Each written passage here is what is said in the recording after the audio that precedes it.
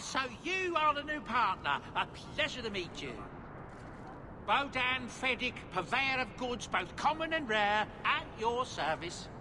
And this is my son, Sandal, who is as brilliant an enchanter as you'll ever find. Say hello to the nice human, Sandal. Hello. We shall be accompanying your expedition and providing the needed supplies. It's all quite exciting, isn't it? The thought of adventure does make me giddy.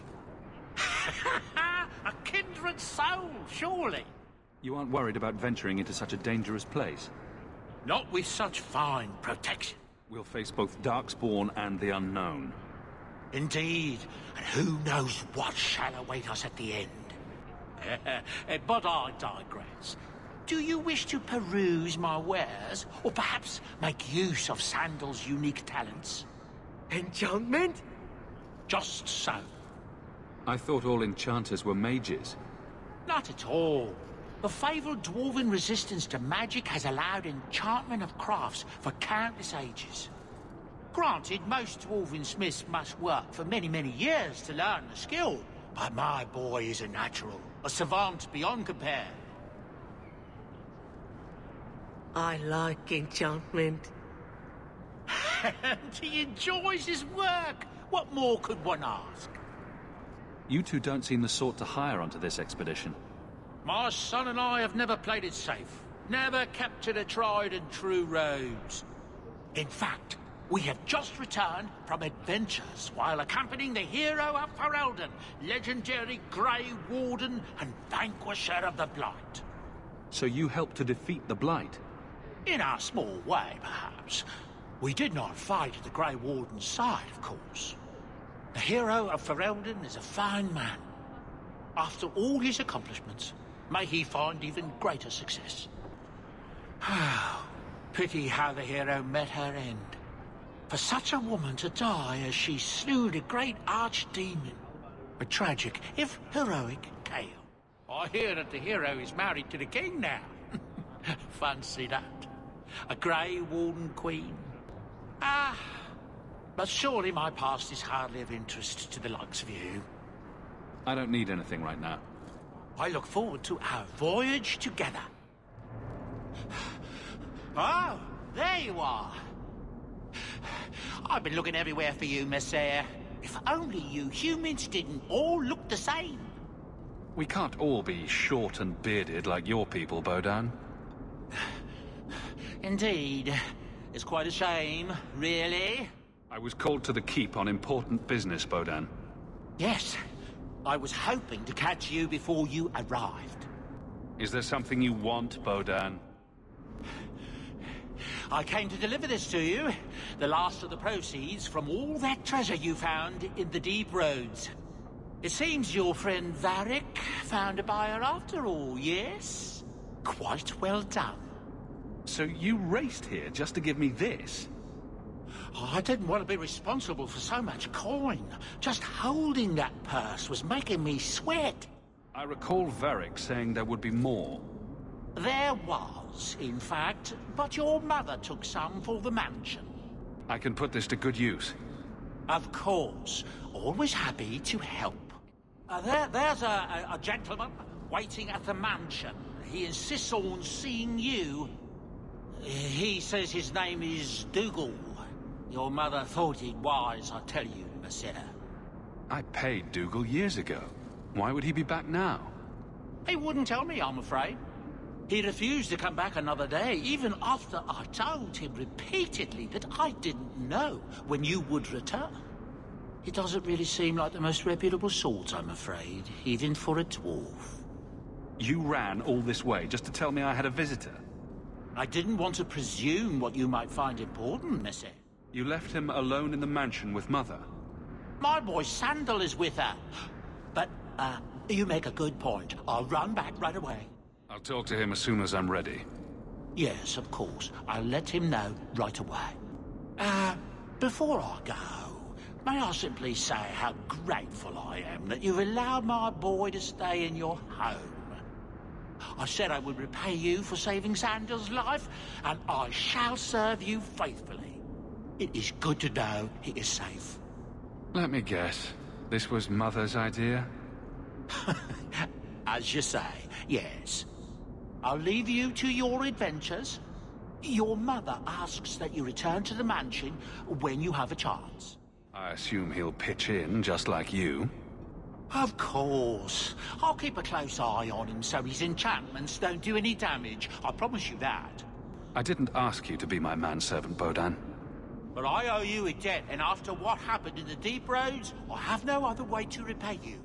I'll leave you to your business. Don't forget about your guest. Your mother claims he was eyeing the silverware.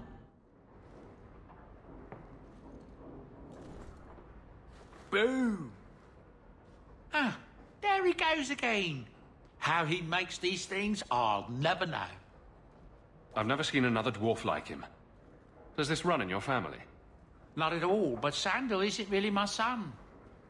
I found him in the deep roads when I left Orzammar for good. Raised him as my own now. Isn't that right, my boy? I like Bodahn. He's always been this way. Always collecting things and enchanting them. Strange, I suppose. Have you ever thought of finding out more? Well, I did. I brought him to the Circle of Magi about a year after we got to the surface. They called him a savant, but then they started giving him the eye like they were going to keep him, so we left. Not going back to those vultures. Sandal's happy as he is. Sandal's quite useful to have around. That he is. Also, I've always said. Oh, Maker knows what'll happen when I'm gone. I try not to think about it. I want some pie. Perhaps he'll be the first dwarven mage. Wouldn't that be interesting? I don't know. The actual mages don't do enchanting, do they? Just the ones who had their magic taken away. Tranquil. Yes, them. Oh. So long as he doesn't engulf the place in flames. No, he wouldn't do that. Again. I should make it go boom? No, not this time, my boy. No boom.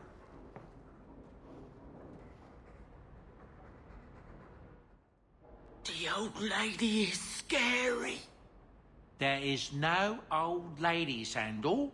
How many times do I have to tell you that? What's this about? Oh, my boy sees things sometimes. Says he saw an old lady standing by his bed. She has a scary laugh. Yes, well, there you go.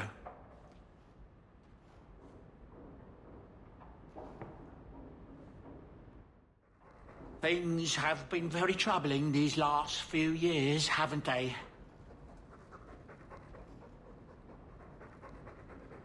I was thinking that it might soon be time for my boy and I to move on.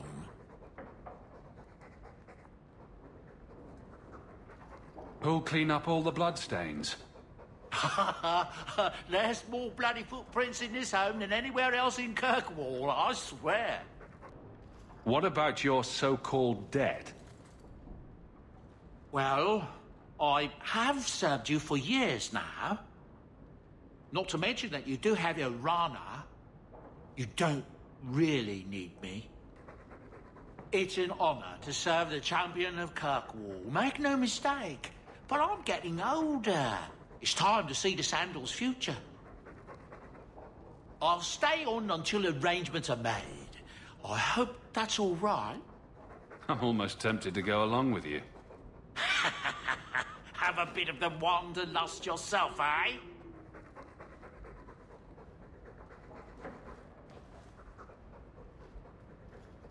Hopefully this business with the Templars doesn't get worse before we go.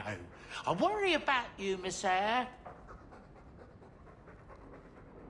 If you're worried about Sandal, I can help him out.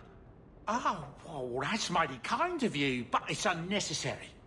My boy's been offered a position in Orlais. It seems the Empress herself found one of his enchantments and is intrigued. Can you imagine? Us in the Imperial Court. I didn't need a manservant in the first place. Good. Then it's settled. It's been quite pleasant having Master Anders staying here, monsieur. He's funny. And he finds my boy's enchanting quite intriguing. That's the word he used. It's too bad he seems so intent on whatever it is he works on.